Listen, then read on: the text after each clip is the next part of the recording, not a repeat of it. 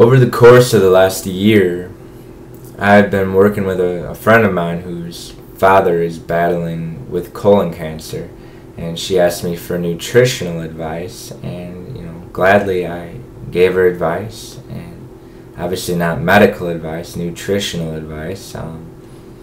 And the very first thing I recommended was for him to remove all animal products from his diet. I was very direct and clear, and I said he could never eat animal products again if he hopes for his condition to improve. And he removed all animal products. I had him drinking a lot of chlorophyll-rich green juices, smoothie blends, and during this time he started doing much better. His condition began to improve.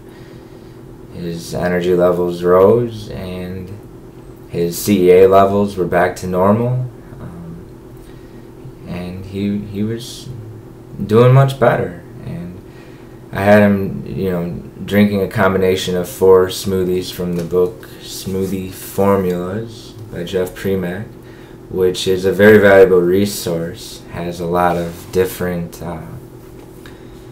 smoothie blends for different chronic degenerative conditions and diseases, and so I had him drinking those. He was doing very well, and his family began to get concerned about his weight loss, which naturally anyone who is sick is going to lose weight. And also, when you remove animal products from your diet, you naturally lose weight, and it was a healthy weight loss. But they actually encouraged him to begin eating fish again. I don't know who was responsible for that, but he began to eat fish, and within about a month he was back in the hospital. His cancer had come back, and his tumor had grown, and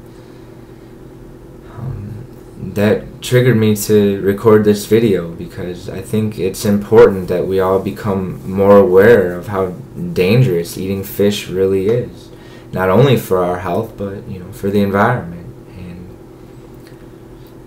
I think what we need to realize first and foremost is that all of these mistruths that we've been believing about fish being essential for a healthy diet, and that we need it for the lean protein and for the healthy oils and to stave off dementia and prevent cognitive decline. All of that is just what the fishing industry wants us to believe, and this is a multi-billion-dollar industry. And if we all knew how bad fish was, the fishing industry would collapse, and this would damage their profits. So what they've done is they've infiltrated these public school systems and these nutritional education programs, and filled it with lies, and made us believe that we need fish in our diet, or that eating fish is healthy. And first I'd like to kind of debunk the whole myth about omega-3s. Omega-3s are very important in our diet for brain function, for increasing our levels of DHA and EPA. But what we need to realize is that the best way to nourish ourselves with these omega-3s is with alpha-linoleic acids, ALAs, and these are found most abundantly in raw plant oils, which are in raw flax seeds, raw pumpkin seeds, raw walnuts, raw fruits, and raw vegetables. And by eating these raw plant-based foods, we will get more than enough of these alpha-linoleic acids, which increase our levels of DHA and EPA, our essential omega-3s. And this is what will stave off dementia and prevent cognitive decline, not eating fish. And to prove this, there was a study in the American Journal of Clinical Nutrition, which was published in 2010, where researchers followed subjects eating fish heavy diets and fish oils being supplemented into their diets, and what they found over the course of 10 years is this did not lower the dementia risk at all. Those eating fish and fish oils were developing dementia just as much as those removing and abstaining from fish. And so, this kind of debunks the whole claim that fish is needed and fish oils are healthy. The other thing that people suggest fish oil for is to reduce inflammation. I see a lot of personal trainers who know nothing about nutrition or optimal nutrition recommending clients to take fish oil supplements to reduce inflammation. But really, when you cook fish, these oils in the fish become degraded and rancid and equivalent to trans fats, which lead to inflammation. So, again, debunking the whole myth about the healthy oils in fish. Fish oils do not contain essential amounts of healthy oils, and especially cooked fish is harmful. Another thing I'd like to cover is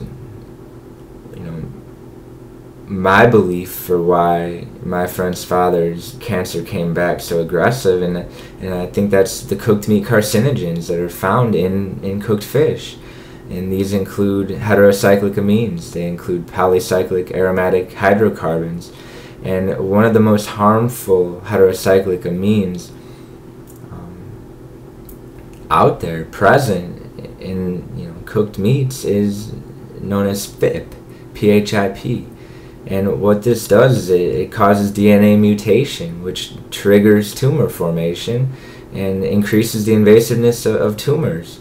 And so eating fish is ultimately, in my opinion, what may have triggered this cancer to come back. Another thing is the pollutants in fish. What about the dioxins, the PCBs, the pharmaceutical drugs that have leaked into our water supply? And what about the mercury? All of these things trigger cancer formation.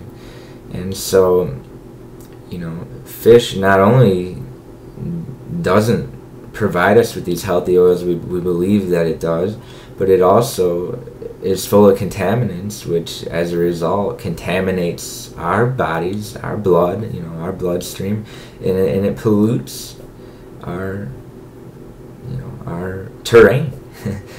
And another thing I'd like to cover is, what about the belief that fish may help us lose weight? Well, there was a study published in February of 2009 in the Molecular and Cellular Endocrinology journal suggesting chemical pollutants in the water supply known as obesogens. These chemical obesogens are found most abundantly in fish, and what they do is, we have pre-adipocytes, we have adipocytes in our body, and these are pre-fat cells and fat cells.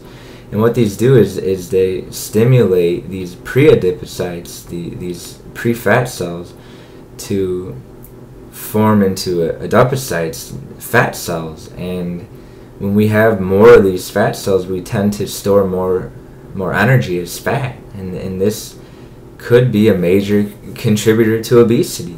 A lot of people overlook this because they read a fitness magazine telling them eating fish will help them gain lean muscle, or they go to a nutrition school and these educators that really are not educating, they're misleading, and they're filling our minds with mistruths, are teaching erroneous beliefs in school, in education systems still to this day, even though there are several resources out there that reveal the truth about fish. And I think the key to optimal health is eating as low on the food chain as possible. And when we're eating other animals and we're eating fish and any kind of living creatures, we're eating high on the food chain.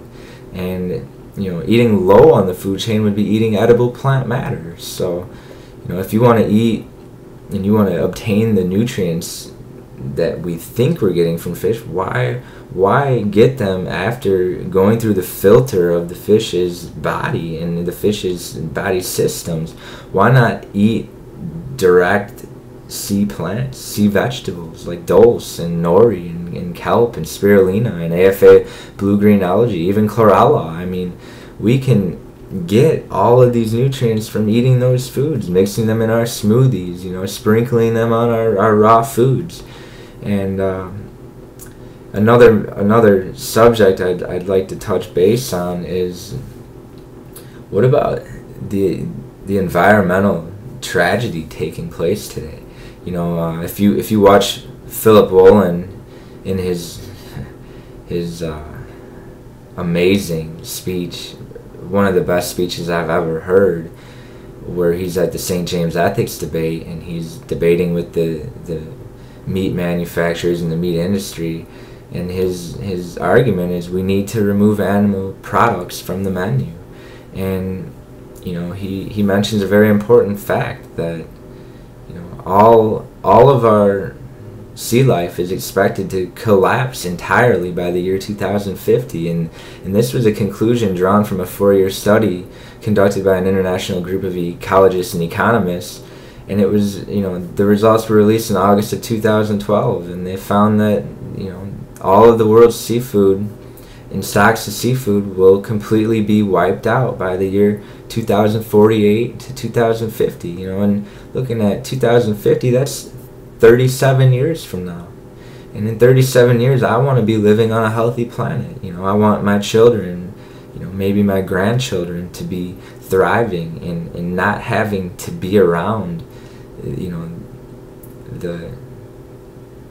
the atrocities of factory farming, and never having to even be aware that people once ate animals and considered life as something we need to end and slaughter and cook and devour.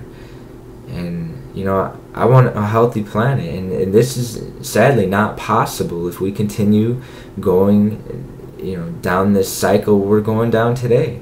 And what is the reason for why all of the sea life is expected to collapse? Well, it's because of the factory farming and the animal agriculture industry. Over 60% of the fish that are fished from the sea are ground up and force fed to what should be vegetarian cows and pigs. And Sea Shepherd has basically claimed today that the pig has become the largest ocean predator, because we're fattening these poor little intelligent pigs who are smarter than all other animals in the animal kingdom, arguably, and even could be smarter than humans in a sense, for the production of pork and all these deleterious food products that are damaging our health. And what we're doing is we're going down a downward spiral because we're being lied to by the meat industry, the dairy industry, the egg industry, the fishing industry. And those lies have gone so far and spread so far that that's what we're taught in school. Our education relies solely on lies and mistruths. And so, with this video, I'm hoping to, make people more aware of how dangerous fish really is, and all meat and all animal products is, for our health. And I think that we can really make progress by beginning to read reliable sources, such as any of Vandana Shiva's books. She has a new book out, Making Peace with the Earth. Dr. Richard Oppenlander's Comfortably Unaware. Any of John McCabe's books, Sun Fu Diet Infusion. This book right here, Extinction, The Death of Water Life on Planet Earth by John McCabe. Another extraordinary book. Will really open your eyes to what's going on out there, and will make you aware of what's going on with our sea life and how it's affecting all of us and our planet. And when all the sea life dies, all of life on Earth will eventually die. The phytoplankton will be wiped out, and the phytoplankton are what provide oxygen on Earth. It isn't so much the trees as we think.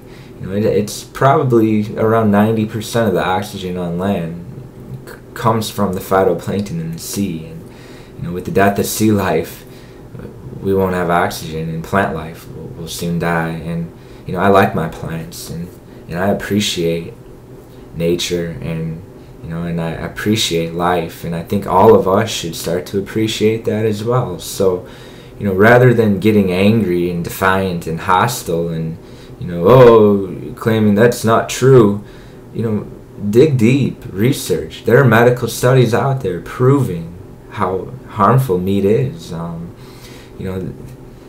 There's so much out there. There's even the book I have written titled The Raw Cure: Healing Beyond Medicine. I really get into all of this, and I touch base on all of these subjects, and I put a lot of research, a lot of time into that book and energy, and I encourage all of you to pick up a copy and read it, and keep an open mind, because I'm not spreading mistruths. I'm not contributing to industry profits with my book. I'm just trying to help people reach an optimal level of health, and that is the premise of my message. And I hope all of you see that what I'm doing is I'm releasing the truth, and I don't want to see anyone else succumb to cancers and tumors and harmful and painful diseases and conditions, because it's all of it is unnecessary, and we can wipe out and drastically reduce the amount of sickness there is today by converting to veganism and removing animal products from our diet. And that is my message for you today. Adios.